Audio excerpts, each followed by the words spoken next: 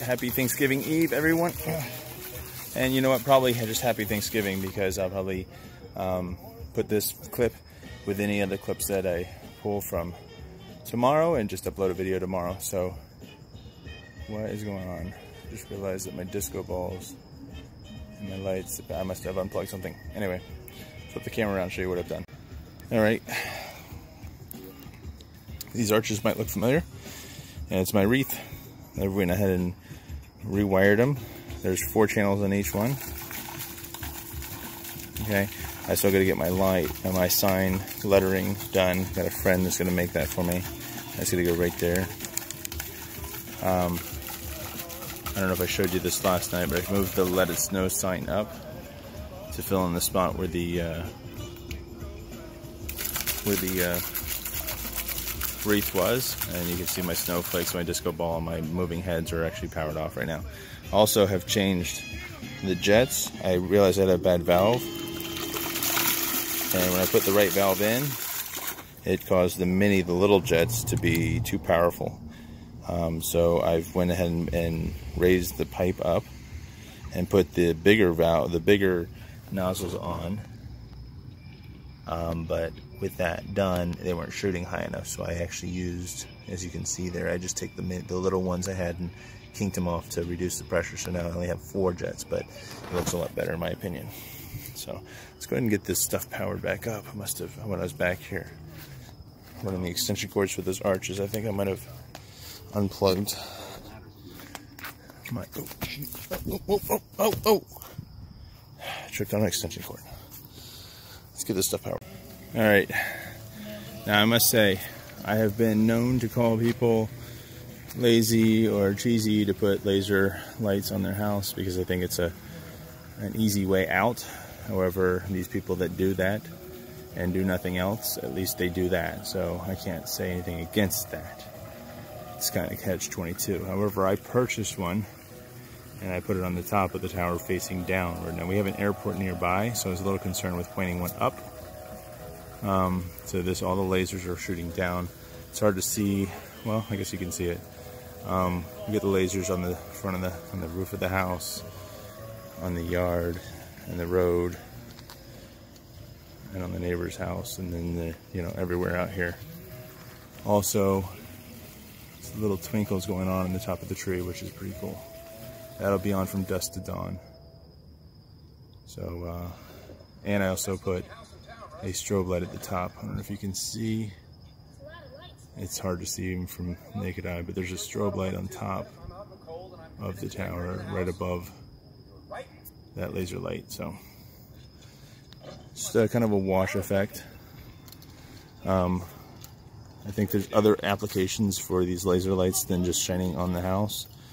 Like if you had one, maybe shine it from the ground up into a tree. It looks really cool. I did that one year. Same thing with these little projection things I have in the palm fronds here. It's a really cool effect. You're supposed to, well, I think they're really designed to be like a splash effect on the house or something, but isolating just on the fronds makes it look really pretty, in my opinion, pretty cool. So I think for the most part, with the exception of my sign, I am pretty much done. All I got to do is continue programming, adding a couple more songs. I've got to install the FM transmitter, which I'll do tomorrow. And again, put the sign up that says what FM channel is to go through. And then on Monday, I'll be trying to tackle the RGB arches that are up here and then the other arch over there, and see if I can get those working and programmed. So hopefully we can get that working. I'm gonna just quickly drive around the block to see what the house looks like from a distance coming up. There's only a few. I mean, I can see it journeying through trees and stuff like that on the next block over, but there it is. Just gonna go down to the other street down here. It's a little bit more of a busier road, probably where you're gonna get most of my traffic from. See what it looks like from the back side of the house. Alright, turning on to Alcantara now. This is the road that's behind my house.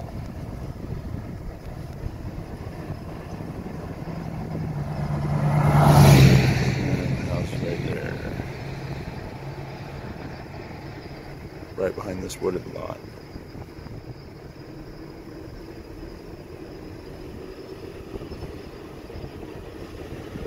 That's why I do the tower. The main reason I do this tower so you can see it from a distance to try to pull in more traffic. So, especially on this road, it's going to be noticeable, and it's going to bring in some traffic from this road, definitely.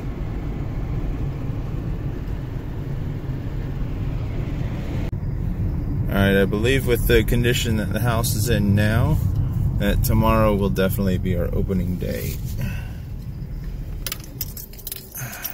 Pulling back into the driveway. I'm pretty much ready to go now, so we should be good. Now I'm running the fog machine tonight just to see what kind of effect it has. I'll be running the fog machine on select nights. It is plugged into a channel on my show, so if for whatever reason it is on, when the show's off, the fog machine will go off. But easily I can just turn the switch to turn it off right here anytime I want. So when I want it on, I'll just flip it on and it'll be on with the show, and when I want it off, it'll be off. So chances are I'll probably keep that on nights I know I'm expecting guests. It does, you know, add quite a cool effect, especially with that laser light up on the tower and the disco ball, and makes the spotlights pop. However, if we have even a slightest breeze, it's just wasted because the wind just picks it up and takes it away. But it almost looks like the house is on fire. But fog machine is definitely going to help with you know, popping these beams, which is the ultimate goal. And it looks like the fog, it's going to be hard. Oh yeah, you can see it. The fog is actually carrying up and over towards the back of the house. So it's actually cool. It's lighting up that whole laser beam from the tower. So the reason I'm only running select nights is because I'm going to test it out, because I don't know how long a tank of fog will last. I've got plenty. Well, I say plenty. I've probably got about 2 gallons of fog juice in the garage. So I'll fill it up and I'll run it at night and see how much it uses. So I'm going to go in and actually do some customizing and building the show a little bit better. This way tomorrow it can come on automatically at 6 o'clock. After 10 o'clock I have actually, hold on, let me turn the camera around here. After 10 o'clock I've actually got my receiver, my amplifier that powers the speakers outside, I've got it turned off. And what I mean by that is I have the same show programmed twice. One has the power on for the channel that the receiver's on, and the other one is the same exact, but that power for that channel is off.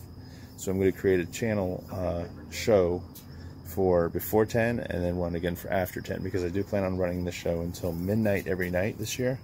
So a little bit longer than I normally do, mainly to try to attract more people in Monday through Friday through the entire season.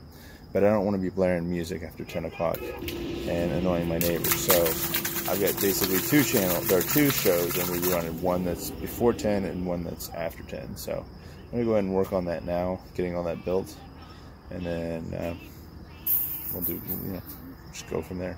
So we'll see you guys tomorrow.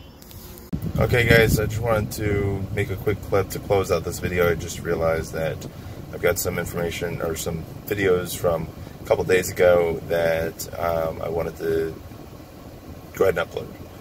I'm not sure if the video makes a whole lot of sense, and I'm sorry for that if it doesn't.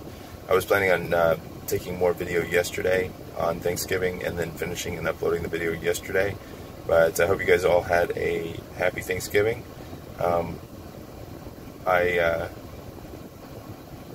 Not sure, well, probably the next video will contain, we're going to Universal Studios to see some of their decorations, and Mannheim Steamroller is performing there this weekend, as I believe, that's where I heard. So we're going to go and take in part of that concert. So we've got a pretty exciting weekend coming ahead of us, so that'll probably be the next video. I will let you say I'm at work now. It's Friday.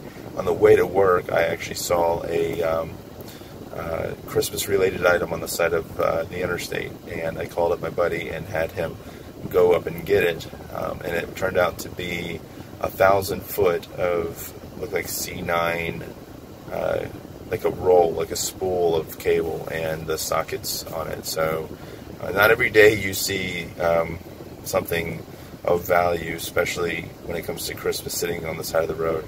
So it was kind of a nice find. It's about a $200 or $300 spool of wire, and most likely won't use it for the sockets, or actually for what it is, but you can cut it any length, and I'll probably be using a lot of it just for custom length extension cords.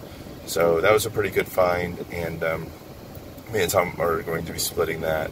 They're in the process of trying to untangle it, and he sent me some pictures. This thing, obviously falling out of a truck going 70 miles an hour, it got pretty tangled up and stuff. So anyway, that was the find. So that's another upcoming clip, I'm sure, that you guys will see in the next video or the video after. I'm not 100% sure. So anyway, you guys enjoy your hopefully long weekend off. You don't have to work, and you had a great holiday, and plenty more videos to come. So make sure you like and subscribe.